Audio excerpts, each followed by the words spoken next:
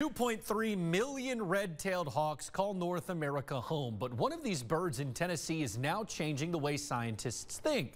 Our Harry Sullivan introduces us to Angel, the all-white red-tailed hawk.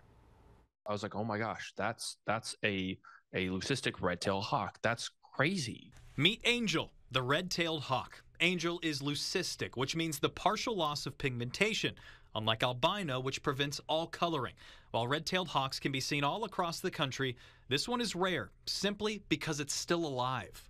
Back in, early 2000s, scientists, conservation biologists would say that leucistic or albino animals cannot exist in the wild. It would be very rare for them to survive, very much survival of the fittest. Nature is not kind.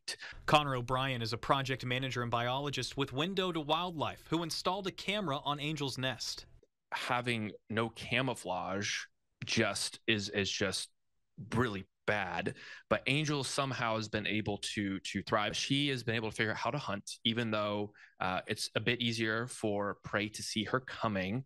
A big reason Connor thinks that Angel is thriving is love. She's had to rely more on her mate too to really help with that, especially during the nesting season. Tom has become an excellent hunter. He catches significantly more than she does. We have a lot of blue jays that just harass the red tail, specifically Angel, when she's in the nest. And last season, every 10 seconds, blue jay was hitting Angel's head all day. But when Tom gets in the nest, the blue jays just leave him alone. That love makes Angel's survival even more rare, changing the way scientists have thought about leucistic birds. Scientists don't think that they could mate with their own species because species can't identify them. So Angel is shifting that narrative and giving us significantly more data on leucism. Angel's giving back in more ways than one. She's actually produced a few offspring in the last 4 years, a love story that defies the odds. In Knoxville, I'm Harry Sullivan, WVLT News.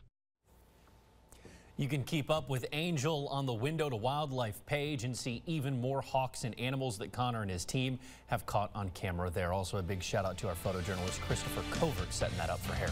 Well,